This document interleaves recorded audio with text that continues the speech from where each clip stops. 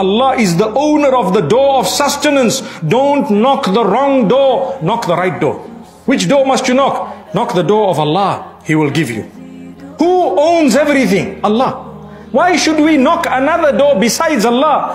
Allahumma kfini bihalalika an haramika waghnini bifadlika amman siwak. Oh Allah, grant me sufficiency in halal so I do not do haram. And I am protected from haram. And oh Allah, you sustain me in a way that I don't depend on anyone besides you. You are the one. I will only knock your door, no one else's door. And I will work hard and I will try and I will go through your help. I will do the right things. Knock the door of Allah. Imagine Allah owns entire creation.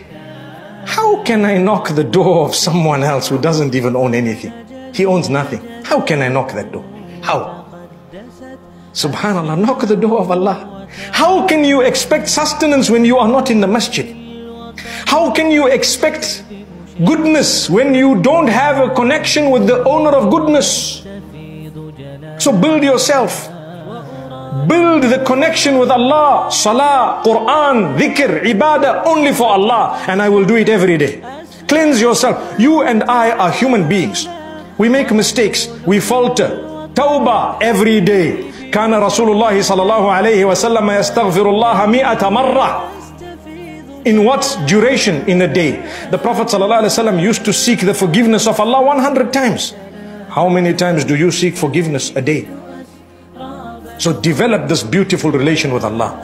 And Allah will give you, Allah will grant you, Allah will provide for you.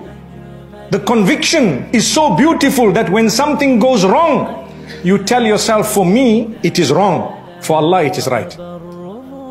For Allah, it is right.